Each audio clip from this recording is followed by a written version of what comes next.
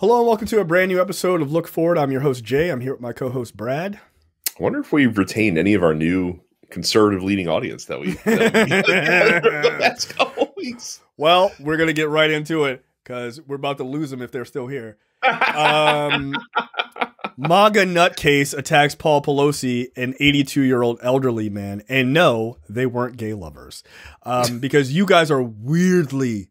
I think you're more obsessed with dude-on-dude action than gay men. Every conspiracy that they like to fashion seems to tie back to it for some reason, or just some weird sex shit. Like every conspiracy they have to do, like it always ties back to weird sex shit. Well, I mean, if I know the right wing as well as I think I do, and I do. They're really into having sex with other men, and hitting each other with hammers at the same time. Apparently, they're into that. But on a very serious note, husband of Speaker of the House Nancy Pelosi, Paul Pelosi, was attacked in their home at like 2 a.m, I think it was, by this MAGA fanatic who broke a glass door and broke into their house looking for Nancy Pelosi. His name was David DePop.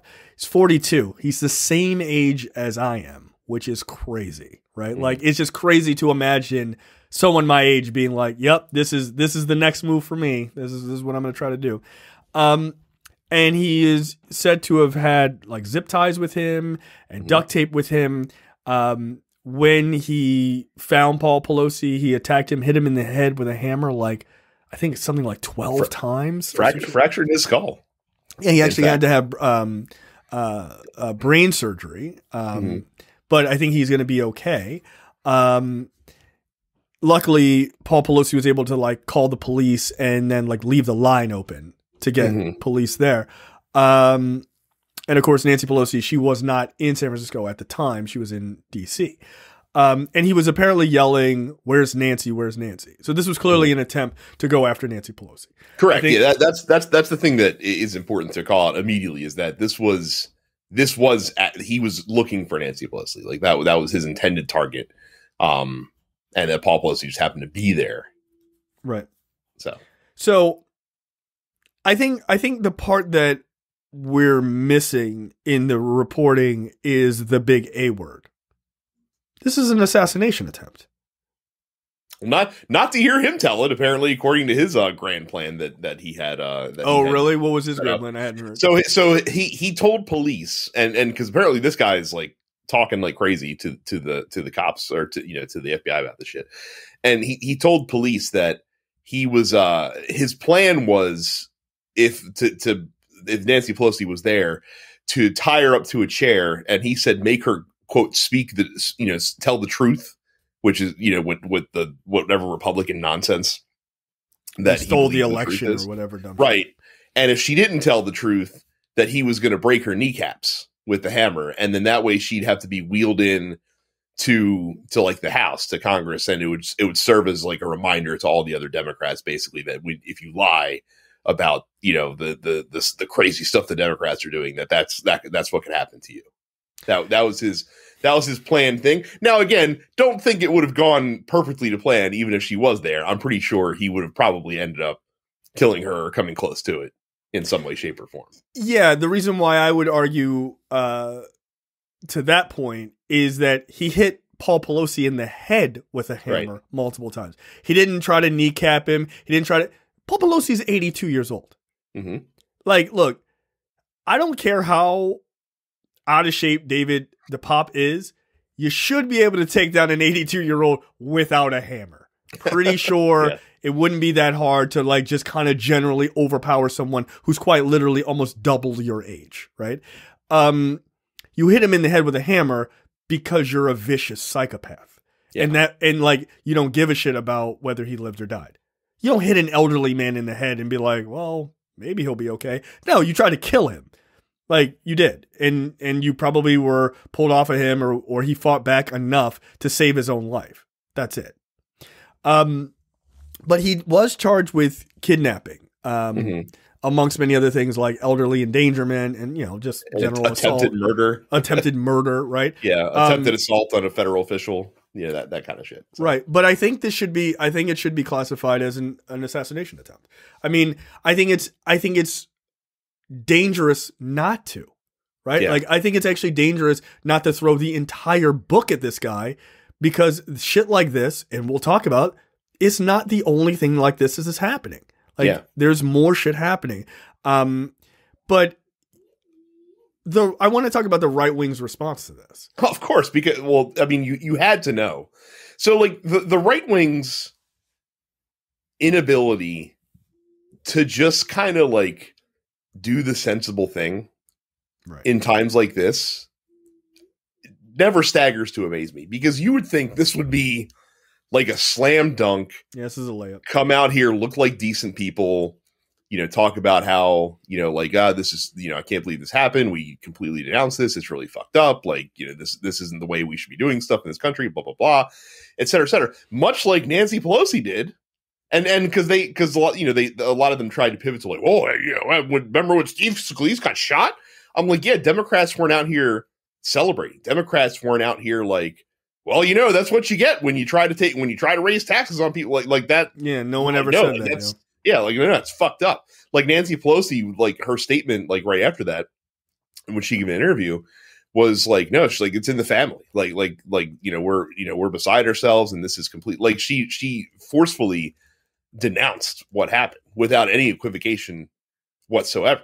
And like, these people, no Democrats were like, cool, how's your hip, Steve Scalise? Like, no one said shit like that. And again, a handful of Republicans did. Like Mitch McConnell, I think, was probably the most notable one that just forcefully denounced what happened and didn't, you know, equivocate in any way, shape, or form, because Mitch McConnell's not a psycho. He's a craven son of a bitch, but he's not a fucking psychopath. That is the one thing you will always find with him, is that anytime there is shit like this, he is never the guy to be like let's rub it in type of shit, like in violence and stuff. Like, he just doesn't. And I don't think it's because he's such a, like you said, like, he's not a morally great person. He's not. Yeah. He's a piece of shit about everything else. He really is. But I think what he realizes is that you don't want to be on the record saying shit like that. Like, why, dude? Don't. And so, like I said, the sensible thing would be just to come out here, you know, unequivocally denounce it and kind of rally, you know, behind this not happening. But here's the problem, is that secretly behind closed doors, or for fuck's sake, in front of closed doors, because they don't seem abashed at this at all, they're not at all upset that this happened. Not even a little bit. So the immediate pivot was to, oh, you know, what do you expect in fucking crime-laden San Francisco with all these new bail laws? Now, forget the fact that Chesa Boudin was, you know, voted out in a recall like 5 months ago in San Francisco, and the new attorney general that came in there revoked all those bail laws, so like they're not in effect anymore. Plus, again, this guy not out on bail, like he was just a fucking dude that guy. Yeah, fucking crazy. So they're like, oh, you're Democrat cities and crime, and you gotta, you know, you expect stuff like this to happen, and this, that, or the other thing. And it's amazing how it doesn't happen anywhere else. Yeah, I know, right? Anyone else. Yeah. There's no red Republicans or anything. It never happens to them. Right. And then once it was, you know, and then they also tried to like paint him as like, no, it's actually like a left winger that's attacking her. Like, okay, like this dude has a fucking blog on the internet that you can read, that you can see the kind of shit that he's posting and the kind of shit that that he believes and that radicalized him. So, but sure, call him a left wing crazy. And then once this interview came out with the cops that he did, where he's, you know, he's more than happy to talk about all this crazy shit and the reasons why he did this and stuff like that. Like, he wants to be famous. So like, he's like, yeah, like, absolutely I did this. And, you know, Pizzagate's real and all this other shit. Like, they're scrambling now. Like, they don't know fucking, they don't know they don't know where to pivot next, because like, as usual in situations like this, where they take a party line that's unreasonable and then it gets pulled out from under them, usually by Donald Trump of all people. But like in this case, just the facts of the case did it. Where do they go from here? Like you can't go anywhere. Gay lover. Yeah. Well, that was the crazy shit that came was out right off the bat. Gay lover. Yeah. Like, and it's one thing for shit like that to be, you know, develop on the fringe of right-wing politics. Like, you expect that crazy shit. Not helpful when the new CEO of Twitter decides to amplify that out to, you know, the millions of people that follow him. And then he pulled it back. which is useless, which is fucking useless, right? Of course he did. You shouldn't run a platform where your first day on the job, you push disinformation. Right. Like, you should we'll get to him later in the show. Don't you worry. Don't you worry, Elon. listeners. Elon. We have a opinion article in Bang On or Bullshit that is, yeah. We don't like. There's no debate. There's no debate. Like, yes, this article is fucking. But not only that though. But like, you have the worst fucking fringes of right wing politics out here, like, kind of celebrating on this shit. Like fucking Glenn Youngkin, who's supposedly a moderate, supposedly a centrist, like supposedly like he's an okay Republican, is out here saying, "Oh, like, you know, that's terrible what happened, but we're going to send Nancy Pelosi home this to fall. Take care of her husband." Right, it's gonna be fucking great. Don Jr.'s out here on Instagram, fucking you know, cracking up about, you know, people posting like a picture of like tidy whities with a bloody hammer on it and shit like that. He's like, "Oh, look at my Paul Pelosi Halloween costume. Let me snort this whole line of cocaine that I've got in front of me because this is fucking great." Line. Yeah, drop an S behind that, my man. Yeah, dude. Fucking, you know, Kari Lake's out here like, "Oh, you know, they say we can't protect schools, but I get, you know, Nancy Pelosi says we can't protect schools. We can protect schools. She can't protect her own home," and that got a good laugh. That got such a laugh that the person that was asking her questions during that like panel was like literally like covering his face with the folder. He thought it was so funny. So that's what we're dealing with. And again, can you imagine a situation where this happens to, I don't know. Let's say Kevin McCarthy. Kevin McCarthy. Right. Just use the other side of the crazy left wing hammer wielding psychopath breaks into Kevin McCarthy's house and smashes it on the head of his wife a number of times. Mm-hmm. Can any Republican anywhere truly believe that the left would be like, not even the left, right? Because they're going to be like people who are going to be like, who gives a fuck, right? But can you truly believe that Democrats, like in office, would be like making jokes about it or running for office? Yeah, you can't believe that. There's no argument of that. And again, we talked about the Steve Scalise thing in the beginning. We have proof because Democrats quite literally did not do that, right? And for the sake of argument, for the sake of the argument, let's say that a prominent Democrat did do that. Imagine what the outrage from the right wing media apparatus would look like. It would be ridiculous. Like, and you'd have Democrats coming out here denouncing other Democrats. But that was the point I was just going to make. Imagine where the fucking left would go. They'd be like, "Yo, what the fuck is your problem? That shit's not cool." Yeah. Like, because we don't do that shit. That's not who we are, right? Like, so look, I think the Paul Pelosi thing is a canary in the coal mine of a very serious thing, right? This idea of denouncing Democrats, calling them, you know, baby killers and all this other shit, and pushing that narrative to the right wing, like mainlining it in to the craziest people in this fucking country. And then you have this kind of, kind of reaction. So here's the thing. We've talked a lot on the show about like war and conflict and stuff like that in the world, and kind of the behavioral aspects behind that and the things that militaries do and then militias do to train soldiers to be more effective. And one of the things that they do is they work overtime to dehumanize their opponents. Essentially, they work overtime to make sure that you beat any humanity out of them, so that when it comes time to pull the trigger, you don't hesitate. When it comes time to fly a drone and drop a bomb on somebody, you don't hesitate to do it because they are less than human. So it's not a big deal. This has been the Republican playbook with Democrats, especially for the last 7 years, but 100%. Really for the last, I don't know, 20 years. Yeah, maybe not that many. Like starting from basically when Obama came into office, this has been the Republican playbook to basically other the Democrats, to basically subhumanize them, to talk about them as if they're evil incarnate, as if they're less than human.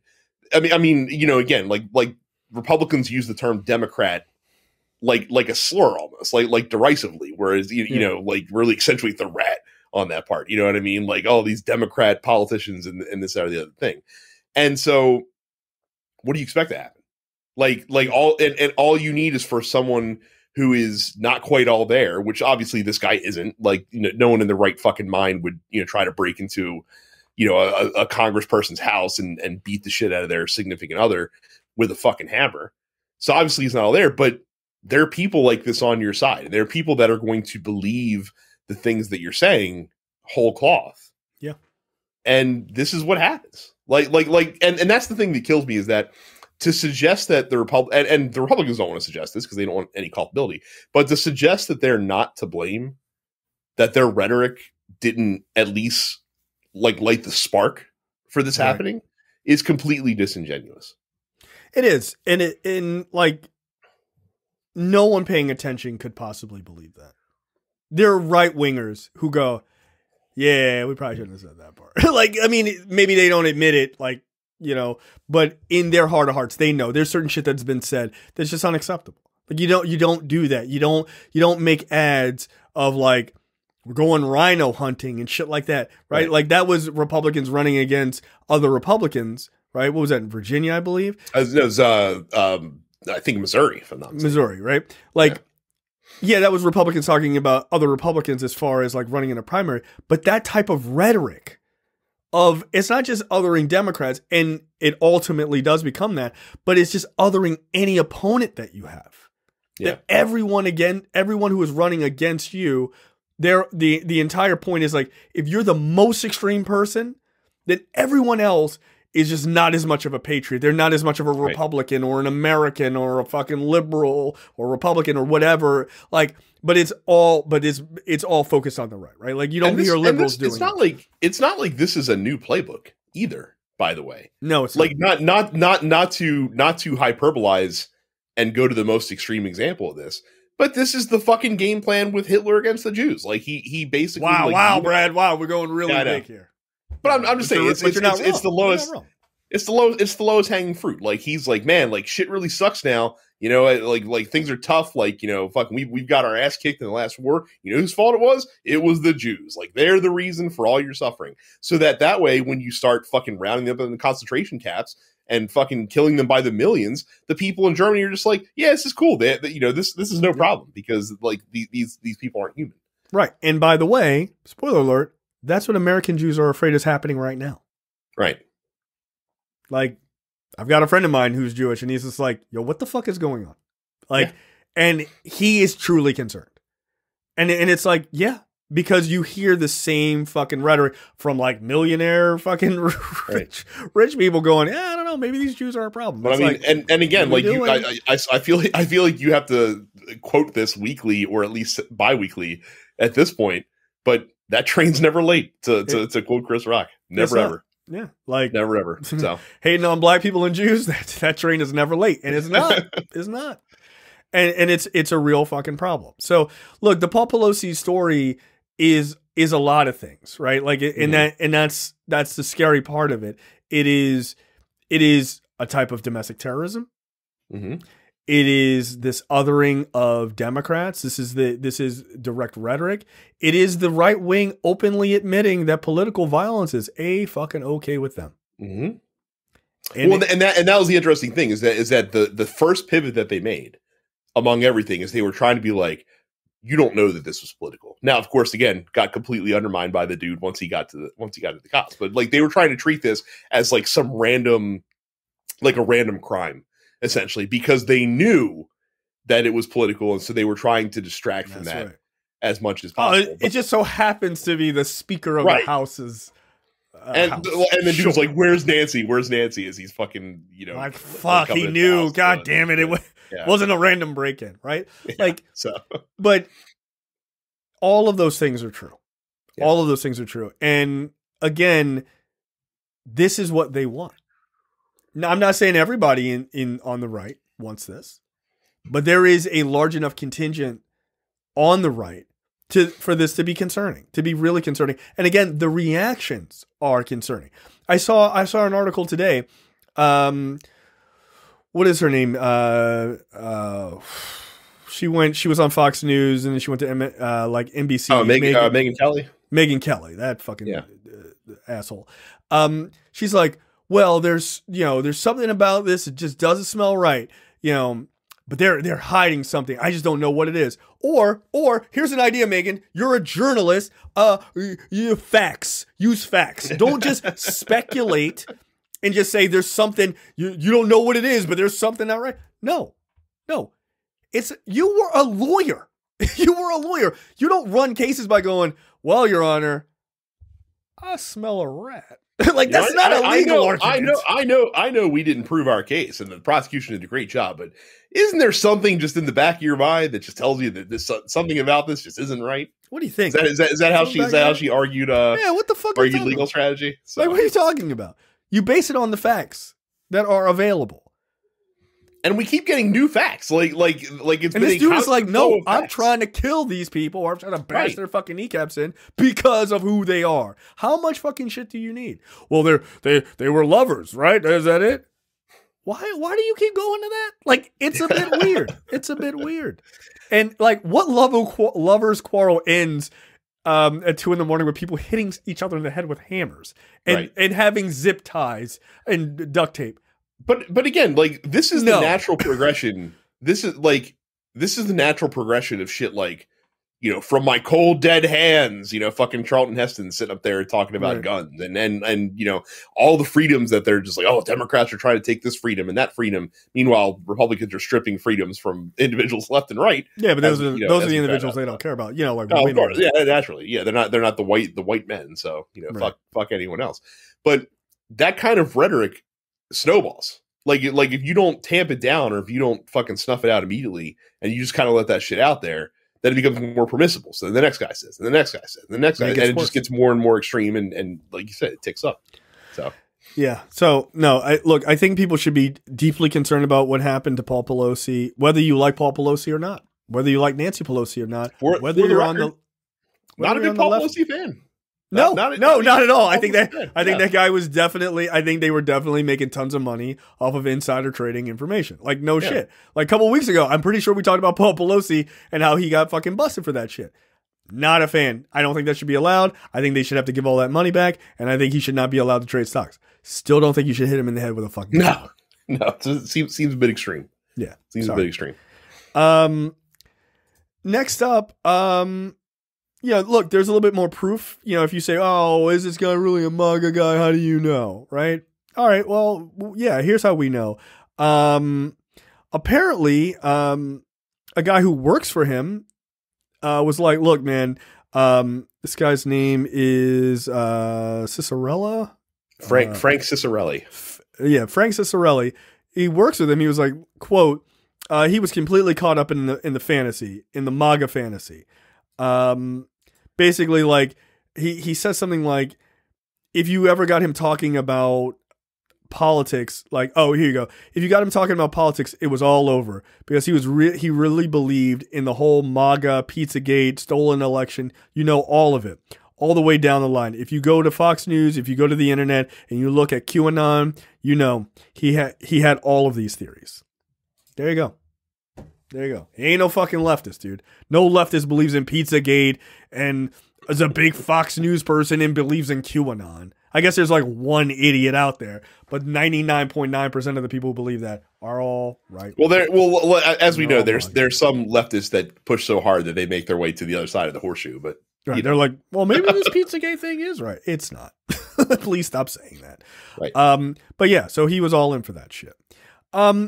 But here's the part that pisses me off about the Republican response to this ordeal is that, again, just because of the environment that we're in, because of how polarized the electorate is, how every election's a national election, we're a week away from the midterms, and none of these assholes who came out here who fucking spiked the football and made their jokes and this that, and the other thing, none of them are going to pay a tangible price. No, for this, not in the electorate, not from any kind of censure from any oversight body or things like that. Like, none of these people are gonna. It doesn't matter. Like, it just kind of goes out there and it happens, and we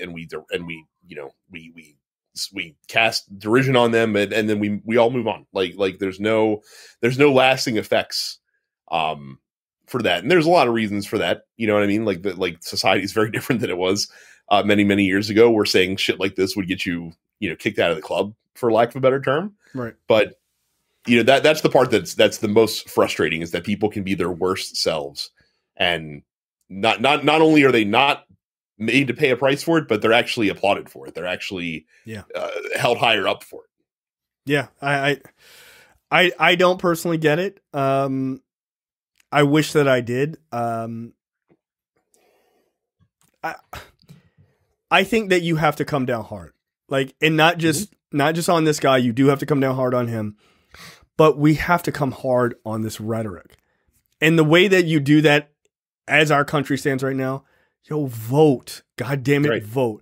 Vote these guys into a situation where when they wake up after this midterm election, they're like, I thought there was supposed to be a red wave. And it's like, oh shit. Like, the Paul Pelosi thing should be such a fucking firestorm moment, in my opinion. Like, you've got abortion rights being taken away. You've got unequivocal political violence. And I'm going to tell you in the next story more of that, right? Unequivocal political violence. You have a party who is on the cusp of possibly taking over, who have no plans and are quite literally doing nothing but pushing conspiracy theories. That's it. That's their only argument at this point. They want to get rid of Social Security and Medicaid. They want to gut all of that shit. Make them pay for it. You want to talk shit? Talk shit, get hit. Like, and I don't mean physically. I mean at the fucking polls, or excuse me, at the voting booth. That's how you win this. They should wake up the next day and be like, oh damn, not only did we not take the Senate, we didn't even get the House. Make them pay. Make them lose fucking seats. Make them pay for the shit they said. Even if a Republican didn't say that shit, but they didn't denounce that shit, make them pay for it. Make them pay for it. If a Democrat grabbed a couple of butts in a comedy skit, we made them fucking pay for it and made them leave. These guys are like, isn't it funny how that guy almost died? No. Like, we make jokes about a bunch of shit, right? But never true political violence, right? Like, what the fuck, man? I'll take it a step further. We openly wish for the death of very many political figures, but of natural causes. Like, we don't want someone to go fucking murder Donald Trump. No, we want him to have a heart attack and die in the toilet, which is inevitable for him in the way he is. Right? But that's not something we're doing. We're not asking for an external force. Just the external force of how fast he can shove hamburgers down his throat. But that's on him. That's his doing. I don't want to see. I don't want. And look, as much as I hate Donald Trump, but I would never want someone to assassinate him. No, I wouldn't. I just wouldn't. Like, no, fuck that. That again, that creates a situation that makes voting impossible. If we're killing politicians or we're trying to attack them, there is only two options here. Right? Maddow made this point this week. There are only two options here. There is voting and there is violence. That's it. And when you've lost voting, that's all there is pressure for violence. And guess what? If the right is like, well, we'll just go that route and we'll get no pushback. Well, you're wrong. You're wrong because it'll come back the other way. Yeah. It will. Like, I don't know why people think, oh, the people on the left don't own guns. Okay. Ask Steve Scalise. Yes, the fuck they do. Right? Like, you don't want that. I don't want that. Nobody wants that shit, man. Doing this and giving the fucking A-OK side smirk like, it's fine, guys, do what you want. It will blow up in your face.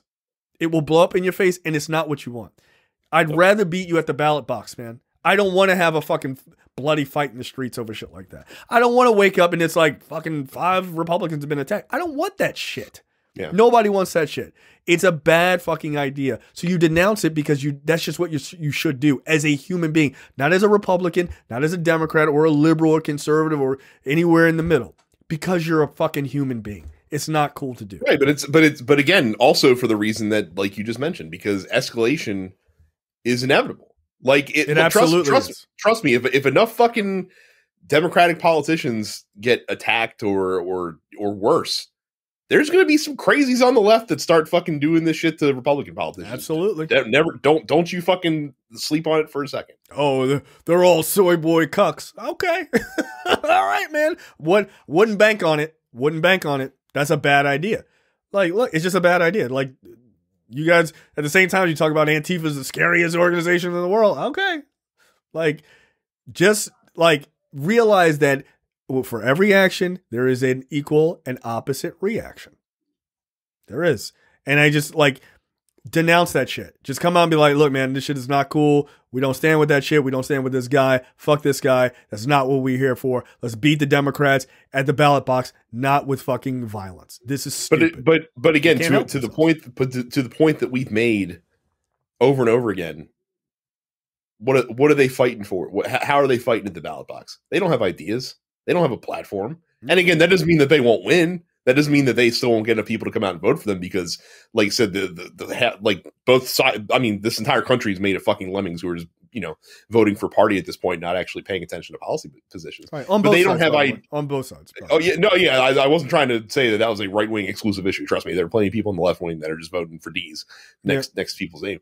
But Republicans can't have that fight though. Like they can't come out and fight. What are they going to say? Inflation's high, gas is high, like that. I mean. Unfortunately, that base level fucking, argument somehow works because, people care about their pocketbooks more than anything else in this world. Their freedoms. But right. But they don't have the ability to have that intellectual fight. Right. Agreed. On the grounds that we normally battle these things out in. So, yeah. That's why they give violence a wink and a nod. You know what I mean? That's why they don't come out and unequivocally condemn it. Yeah. And I can't, like, I really hope somebody doesn't feel the need to retaliate going from the left. I really hope not. But I think you're right. If this continues, I think people are going to be like, you know what? Okay. This is what we're doing. Yep. Like, all right. Next up, candidate running for Senate, running for the state House seat, attacked in Fayette County. So this is Fayette County in Pennsylvania. Candidate running for the state house seat called 911 after reportedly being assaulted at his Fayette County home. Democrat Richard Ringer said he was bloodied and knocked unconscious by an attacker in his backyard earlier Monday morning.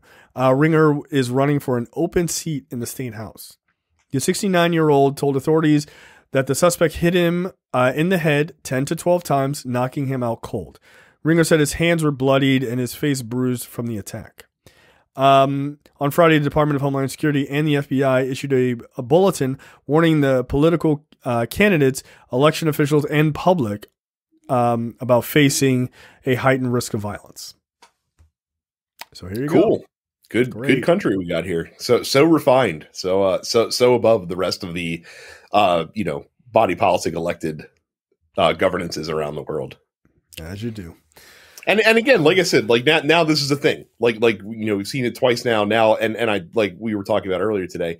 Watch like a lot of some of the fringe Republicans be like, oh, the purge is happening, and they'll fucking have a neat nickname for it that they can talk about on Newsmax and Fox News and shit like that they can they can run with. So yep. Again, blowback is a son of a bitch. Be real careful, man. Just be real fucking careful. All right, Brad. You need to put your Steve Harvey suit on because it's time to go to church. Look, we got a clip of Baltimore-born Pastor Jamal Bryant. Oh, he's from Baltimore? I didn't even know that. This was like Obama's dude, right? No, I wouldn't say that. Who was the guy that they tried to associate him with that was like controversial or something? Oh, Reverend Wright. Oh, okay. He's in Illinois. Yeah, spoiler alert. That sermon that they got really mad at Reverend Wright. I've listened to that thing in its entirety. Reverend Wright was not incorrect. He was 100% accurate in what he said. I will stand by that. Most people, all they heard was the goddamn America thing, and they were like, I hate this guy. I was like, nah, you should listen to what he said, because he was talking about like endless wars and shit like that. Like, that was actually kind of a fire sermon. I'm not gonna lie. And even at the time, I'm an atheist. I'm like, this guy's making a lot of good points. Like, it really is. Maybe I should go back. Speaking of atheists thinking that pastors making good points. Yeah. So incidentally, yeah. here's a little behind the scenes about our network. Jamal Bryant, Brad, is in fact the pastor who asked Micah to give $280. And then he always tells that story, and he was like, well, "That's the price of a PlayStation. I'm not gonna donate $280 to church." So yeah, he used to be a pastor in Baltimore. Okay. Back in the day. Then he moved down to Atlanta because he was like, "There's more money here." That's right. So I'm going to tell you a funny story about Jamal Bryant after this.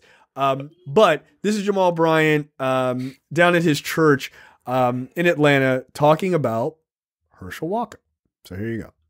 Ladies and gentlemen, when the Republican Party of Georgia moved Herschel Walker from Texas to Georgia so that he could run for Senate, it's because change was taking too fast in the post-antebellum South. The state had been flipped blue, and there are some principalities that were not prepared for a black man and a Jewish man to go to Senate at the exact same time. So they figured that they would delude us by picking somebody who they thought would in fact represent us better with a football than with a degree in philosophy. They thought we were so slow, that we were so stupid, that we would elect the lowest caricature of a stereotypical broken black man as opposed to somebody who is educated and erudite and focused. Y'all ain't ready for me today. Since Herschel Walker was 16 years old, white men been telling him what to do. Telling him what school to go to, where to live, where to eat, where to buy a house, where to run, where to sit down, where to sleep, where to pay for abortions, where to buy a gun. And you think they not gonna tell him how to vote?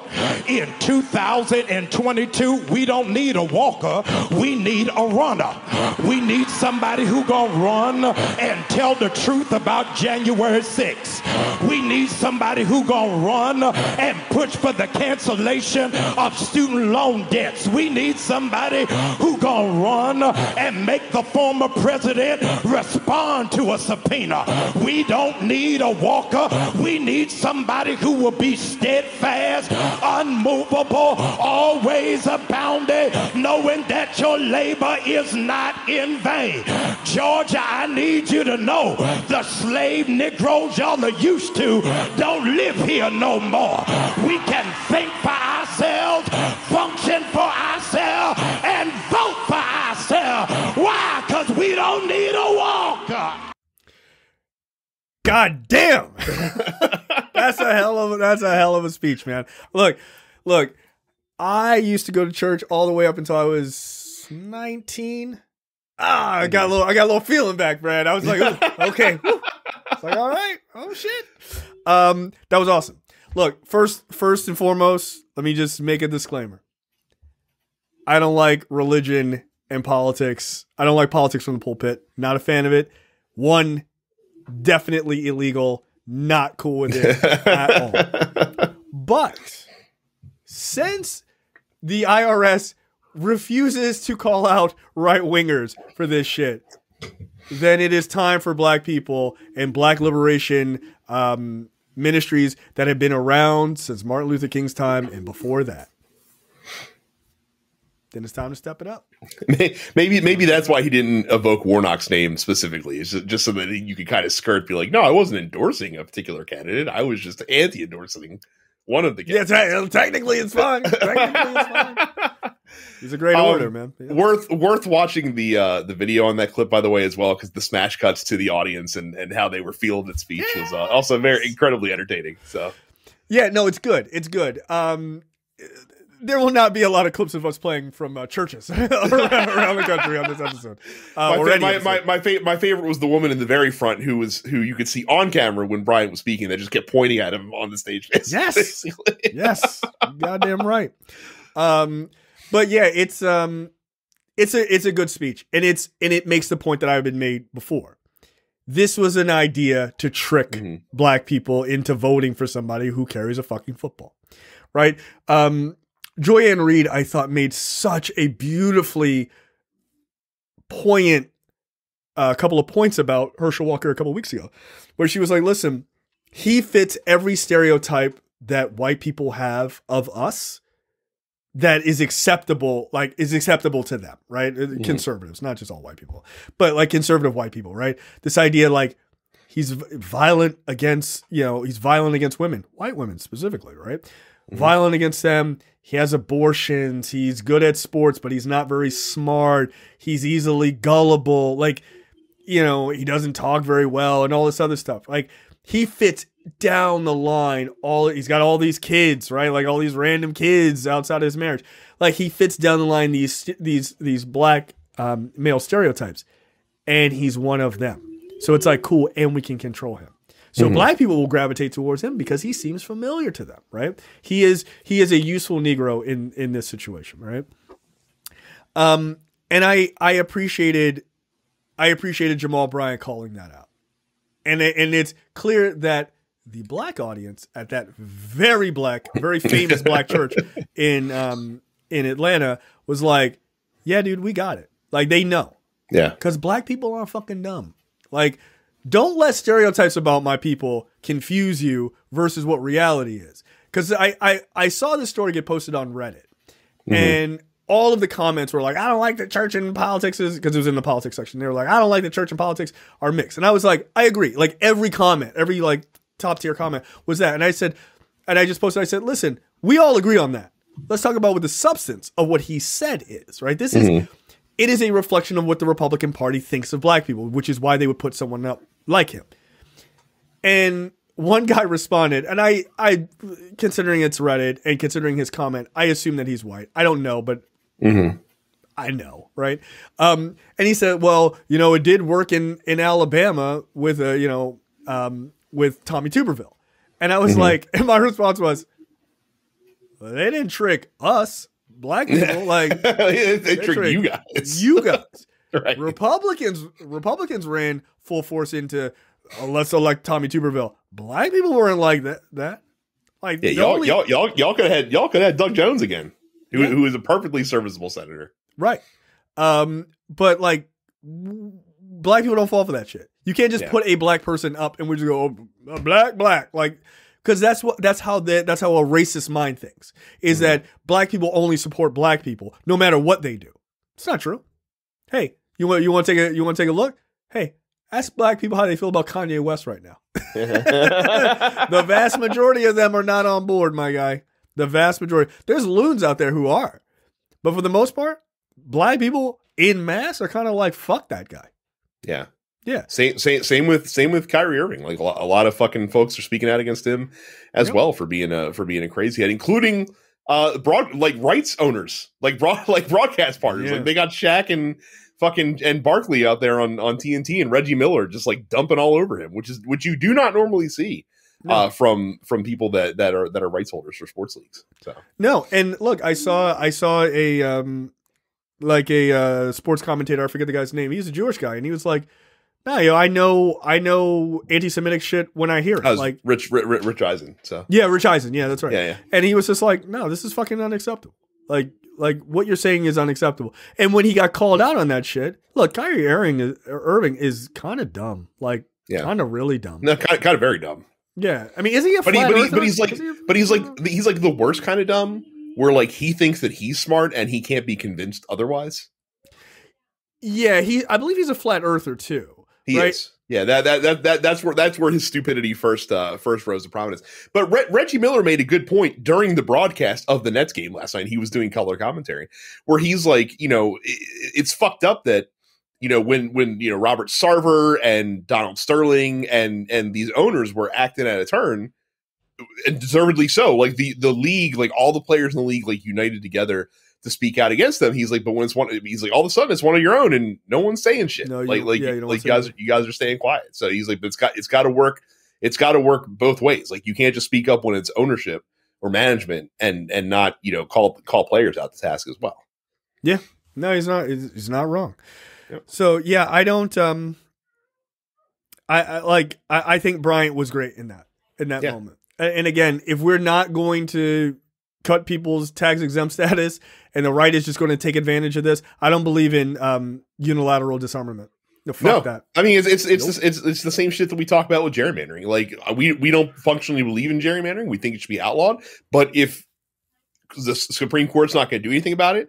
And if states are still going to gerrymander, well, if you're a blue state, gerrymander the fuck out of your state. Yep. Like I said, like when Maryland redrew the lines this year, and they're like, well, we could have drawn an 8-0. We gave you 7-1, right? But we kept it 7-1, just to make it look fair. Like, no, fuck that. Go 8-0. Stop fucking around. Yeah, let them take you to the fucking Supreme Court over it then. Yeah, like whatever, man. Oh, like, fuck them. Spoiler alert! They already didn't do anything. Yeah. Well, that's your problem. So it's like if you're going to allow right wing pastors to say any sort of wackadoodle bullshit on politics and just they like quite literally like I dare the IRS to do something. All right, cool. If the IRS is not gonna do something, then fuck that, man. Like go for broke.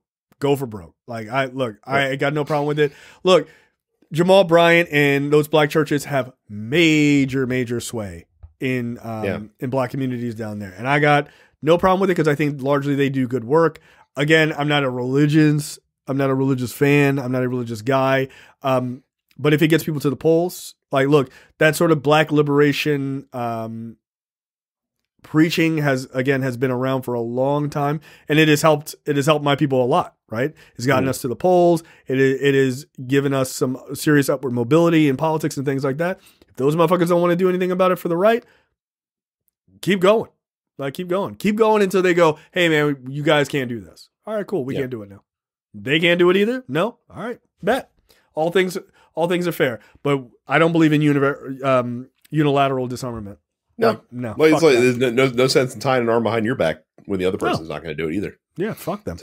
So, yeah, but I thought that was very good. And again, that and like we've talked about before, like that is also a great way to spur change to happen, because the reason why the right gerrymanders is because it's beneficial for them. If more blue states gerrymandered as hard as Republican states do, all of a sudden they'd be in an uproar, and we'd be like, oh, like you don't like this gerrymander, huh? And they're like, no, this fucking sucks. Like, cool, let's just outlaw gerrymandering then. Like we're happy to do that, no problem. They're like, oh man, I don't want to do that. That sucks. But it's like we've said before with the Electoral College. Like if we got to the point where 100% like Democrats were going to win the Electoral College all the time, like especially if like the interstate compacts were to somehow miraculously get signed into effect, and Republicans could never win an election again, we'd see the Electoral College fold immediately. Like they'd be like, no, fuck that. And then they'd be like, all right, now we gotta come up with some real policies. Right. Oh shit. As it turns out, people don't want to vote for us. Yeah. So next up, Texas. I don't know if you've heard this, people traveling this holiday season. Texas, you can just have a handgun without a permit now. Cool. Great. This is the biggest state in the union that has passed something like this. I think it's like a fifth of the major cities in the country, largest cities in the country, are all in Texas. Like it's kind of crazy. They are seeing an increase in people solving sort of petty crimes or petty arguments with guns. Right, and the story that this New York Times article that we're pulling this from leads with is there was a guy in Texas who was being robbed at an ATM in Houston, and he opened fire at the guy. He missed because there's no such thing as a marksmanship exam or anything, like when there's permitless carry or anything like that. And he struck and killed a 9-year-old girl who just was sitting in a pickup truck that was passing by. And because he didn't need a permit, and because his lawyer contended that, everything that he did was justified under Texas law, despite the outcome, he didn't get indicted for that shit.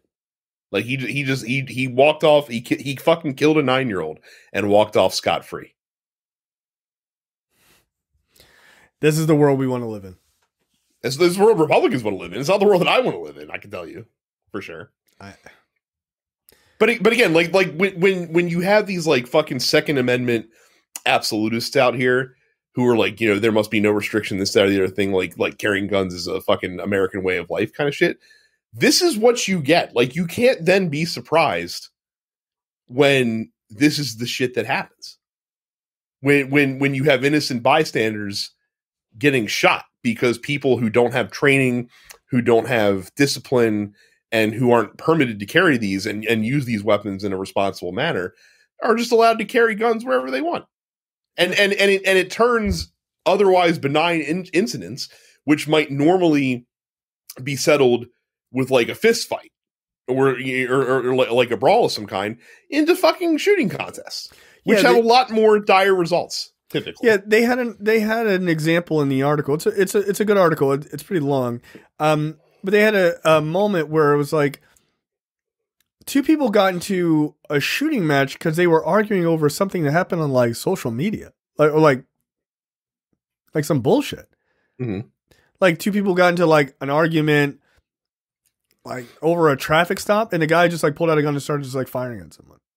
Yeah, and part of this is like, again, people on the right have this like fucking starry-eyed view of like the old West and how they used to settle things at the OK Corral and shit like that. Like, bro, this isn't the 1800s anymore.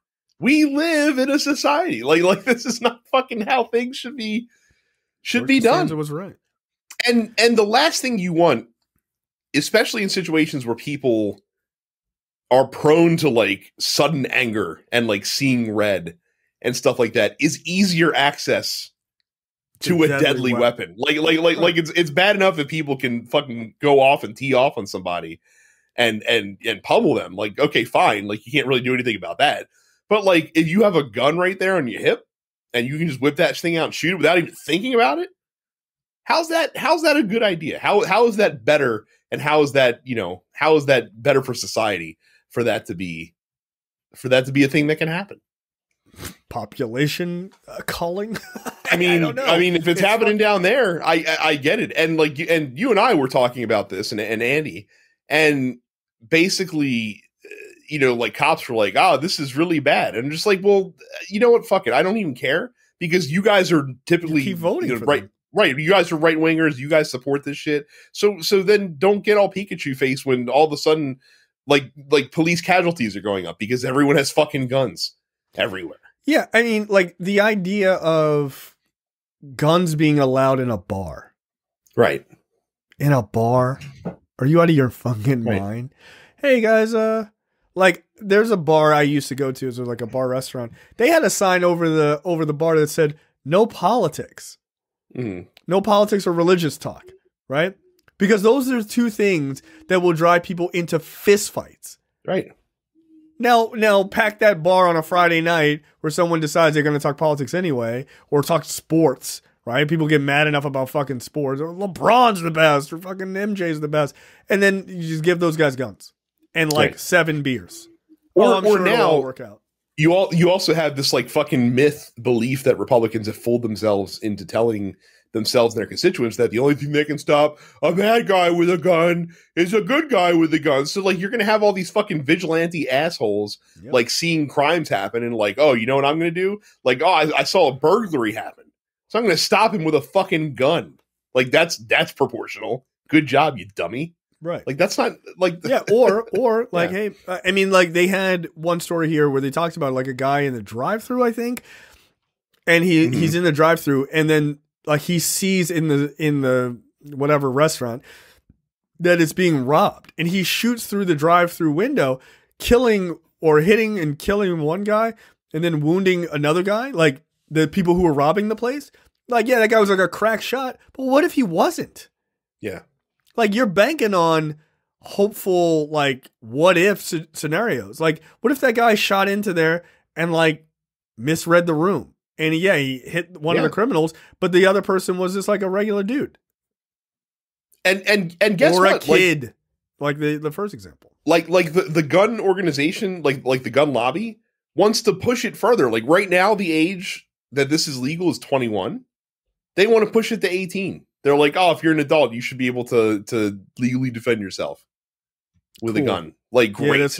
Real smart idea. Yeah, because there's definitely not because they're like, well, you're not allowed to bring a gun on school grounds, right? Like they were saying that there's like there's been a sharp increase in people being arrested for gun crimes, like non-gun crimes while having a gun, right? Like, right. if you go certain places, you're not allowed. Like if you go into a school, but you have this no permit carry weapon, well then you get busted by a cop, you get, that's a violation.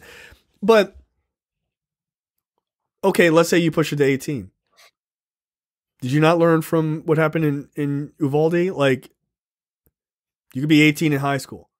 So what happens? A kid brings a handgun and shoots another kid. Well, he can buy a gun legally. He could go buy that gun at Walmart that morning or wherever the fuck. Buy gun, buy bullets, walk right into school and shoot someone with it. Then what?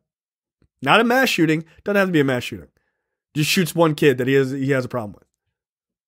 Right? When that happens, what then? We're going to pretend like that wasn't a big deal until it happens 10 more times? 20 more times? I mean, Jay, how many kids got killed in Uvalde? And it wasn't a big deal to them. It wasn't a big deal. They didn't give a shit. Right. I can't imagine living in that state. But again, like in these areas, in these states, the reaction to gun violence is, well, clearly we need more guns. Like that's always the first reaction. It doesn't make sense. Like logically, it doesn't make any fucking sense. No, it doesn't. It just doesn't. I don't understand. I don't understand it. I just don't fucking understand it. Like it is so antithetical to any sort of like real human logic. And this is particularly distressing for me. I'd really like to go to the fucking U.S. Grand Prix in Austin, Texas, but I'm not setting fucking foot in Texas right now. No, absolutely not. No way, man. Getting my passport and going up to Montreal instead. So there you go. That's the move. Look, they have guns there, but everybody's not a fucking asshole about it. They're just not assholes about it. Yeah, I mean, like having guns is cool, I guess, but it's the problem is the culture around guns, which like all I can see when I saw this article was, oh, it's the Simpsons episode where Homer gets a gun, where he uses the gun to turn the television off, open a bottle of beer and shit like right. That. Like, it's when you have a hammer, every problem looks like a nail, right? Yep. And that's what's going to end up happening. I really hope. I mean, we luckily live in a very sane state. And our legislature is not about that life. Like, we got a crazy governor. No. Whatever you want to institute, there's some bullshit right-wing nonsense. We ain't doing it. Yeah. Thankfully. But if we ever got a Republican governor, because it does happen, who wanted to pass this, I would, like, if that passed, I'd be like, I'm out. Like that would be my thing. I'm done. Fortunately, the state house is so jam packed with Democrats that it would never impossible. Right? It would be kind of impossible for that to happen. But if I lived in a state that was like, cool, everybody can have a gun. Baltimore? Are you out of your fucking mind? I know. Hell no, dude. Everyone already does, according to right wingers in Baltimore. So. Oh yeah, right. Yeah, but this idea of like not having permits and having handguns it's just madness to me. But like I said, you're just gonna continue to see more and more stories like this coming out of Texas specifically, and there are going to be other right wing states that have completely red governments that are going to do the same shit, and you're going to see the same shit there. And the fact that it just keeps on happening with no end in sight, like it's frustrating, it's baffling, but also at the same time, like it's very hard for me to tamp down on the cynical side of me that tells those people that live there, well, you fucking reap what you sow. Like I said, you vote Republican and you die as a result of enhanced gun violence. I'm not really feeling sorry for you. Sorry. Yeah. I feel sorry for the people who are there who don't want this shit. Right. But even whatever the voting record is of the parents of that kid, they still lost their kid. Mm-hmm. And that's fucking gross to me, man. Like, can you imagine? I mean, like, and it's like, oh, well, that guy doesn't go to jail because of this bullshit law. Doesn't pay any kind of crime except for maybe, shame in the court of public opinion. But, and that's the thing that I can't get. Like given I know that you're not supposed to prosecute. No, fuck that. You are supposed to prosecute cases based on the outcome. This isn't a fucking sports referee. A 9-year-old died, for fuck's sake. A 9-year-old that had nothing to do with the situation. That's involuntary manslaughter. That's involuntary manslaughter. Go to jail. Like, I'm not saying the guy's got to go to jail for 50 years or whatever. Like, it was a mistake. I get that. But, like, you got to do some time, dude. I'm sorry. 5 years, maybe? Like, what the fuck? You can't. I mean, on the plus side, I'm sure that the family can probably go after him for, like, civil restitution. I would imagine. Maybe. Who knows? Maybe. It's fucking Texas. It's fucking do they allow bizarro that? world down there. Yeah. Like, he gets to sue them for fucking emotional distress. Your kid was in the way of my bullet, right? Like, I mean, that's the thing. It's so fucking backwards. It's just so fucking backwards, and it just doesn't make any sense. All right, next up, Brazil. I'm so happy for you. I'm so happy for you. For now. Lula wins. He beat Bolsonaro. Luis Inácio Lula da Silva, the former president of Brazil, making a return back to the presidency. He once said in Portuguese, "I'll be back," I suppose, at some point, and he was not lying. So for those that don't know, so Lula was a 2-term president in Brazil. I can't remember if he was Bolsonaro's direct predecessor or if he was before him. I will look it up. I'm not sure. But anyway, he was arrested and jailed after he left office for political corruption. But it was determined by the Brazilian Supreme Court that those charges against him were actually politically charged in the first place, and the conviction was annulled because that was really fucked up. That they basically went after him just as a political opponent, and they threw him in jail for that specific reason. But yeah, very cool. I'm glad that Brazilians saw the light. I'm glad that they learned the same lesson that we did in 2020, where one term under a Trumpian style wannabe strongman fascist is not necessary, is more than enough, and we might not want to go down that route again.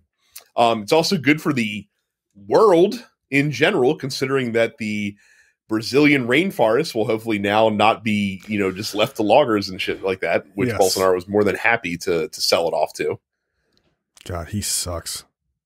Like, just an Bolsonaro is an unbelievably terrible guy. And he tried, Bolsonaro did, to basically he tried to learn the lessons that Trump learn the mistakes that Trump made, and he basically tried to get the military on his side in advance of the election, so that if he needed to pull, if it was really close, which it was, Lula only won by 1.5 points, but if it was really close, it was 2 million votes. Yeah, that he could potentially stage a military coup to hold on to power. Now, surprisingly, he didn't.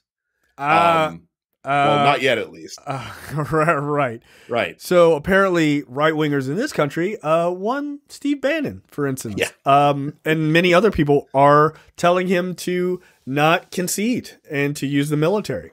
That's what this article basically drops in. Like, listen, man, this guy was like, oh, by the way, he was not. Lula was not the guy right before Bolsonaro. Okay. So. He left in 2010, and then I think Bolsonaro came in at it was 2017 or 2019. I can't remember. I thought it was 2016, something like that. But yeah. So, look, it's not. He assumed office 2019. You're right. Okay. So they're urging him to basically do a military coup. That's what they want. Now, what's interesting here, so we've talked a lot about how the Biden administration has actually done a lot of really smart things on foreign policy, but they don't necessarily get lauded for it. Especially when the war in Ukraine is probably the most obvious example of how they kind of outmaneuvered the Russians when Russia was trying to kick things off. So they, I think Macron and Trudeau basically within like minutes of the results being called in Brazil, all of them like sent out congratulations, like communications immediately, just to immediately head off the potential for, you know, someone coming out and being like, oh, I don't know, this thing might be fucked up. Yeah, Biden that was very smart. Biden was pretty fast too. Like within like the second it was like, no, that's what I'm saying. The three of them, Biden, Macron, and Trudeau were all like Johnny on the spot with that stuff. Like they basically had like the fucking like the scheduled tweet, right? Hit send, and then they paged the intern like hit send quick now. Like they just called it. Just smack a guy like do it now. Right. Yes. Look, I think that's smart. Make it look like the international community supports this guy. That makes it a little bit makes it pretty difficult, especially with Bolsonaro being like, we need to cozy up to Israel and the United States more. When Trump was there, like, all right, cool. Well, the U.S. says this shit's legit. So what happened now? Like, oh shit. Like, could you imagine if dipshit was still in there with this? It would be a coup. It'd be a coup. 100%. Well, just imagine his reaction. Like his immediate reaction would probably be like, "Oh, like it's probably fake. Like it was probably they rigged stolen. it against Bolsonaro." Yeah. Classic Lula. Like classic Lula. Antifa must have flown down to Brazil to steal the election, just like they tried to steal it from me. We've been shipping down Americans. Democrats have been shipping down Americans to Brazil to vote in their elections. I didn't realize that Brazil, much like America, had Dominion voting machines. Down there, they call it Dominio, but still the same company. Dominio. He would say that too. Like, dude, please stop talking. Yeah, like I think if he was still in power, he would absolutely push for them to be a military coup. Look. We've had like our decades of intervening in South American politics is well documented, to say the least. America, people were pointing out the irony of the U.S. immediately supporting the left, like doing their part to support the left wing government. Really coming full circle, Central American country. So really going all the way around. Like that's amazing.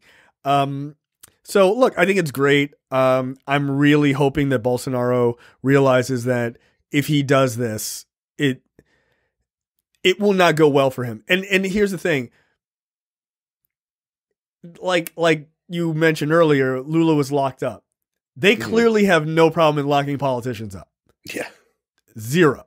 I think if Bolsonaro does this and it fails, and I think that it probably would, you going to jail, like, and it's going to be legit going to jail. Like, it's not going to be. I think the fact that he didn't immediately come out in the wake of this and vocally tried to claim that it was rigged or whatever is helpful and encouraging. He still hasn't actually said anything. Like he hasn't made any public appearances since the election, which is weird. But he did put out a statement. Through his communications office that said that he didn't officially concede, but he said that he would begin like the transition to the new government essentially. All right. Well, that's cool. I hope he sticks with that. But until that motherfucker is out, like what day do they have to certify the elections down in Brazil? Like that's what I want to know. I mean, they have the same like lame duck session that we do, where it's like 2 months before the next group assumes power. That's essentially. We really need to change that. We really need to change it. It's a really bad idea. Or like nothing gets passed. Like you can't pass laws. Yeah, you put like a freeze on anything but like budgetary stuff. Like that's the only stuff that's allowed to go through. You can't just cram in a bunch of bullshit at the buzzer.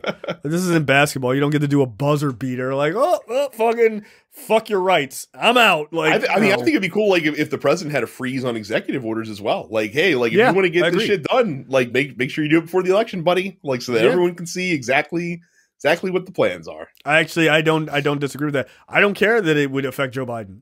Don't care. Like, guess what? If you lost, then you lost. Like, if you won the election, then fucking freeze ends and you get to go back to doing what you want. I can tell you that Trump would probably not have been going out there pardoning Steve Bannon and Dinesh D'Souza and fucking all these other people if that was the case. No, hell no. Hell no. Well, he would have been like, ooh, you didn't make it under the buzzer? Oh, that's just too bad for you. I don't give a fuck about them. Okay, that's the end of the free portion for this week's episode of Look Forward. Make sure you go to lookforwardshow.com/premium. Sign up for premium content. It's only $5 a month or $50 for the full year.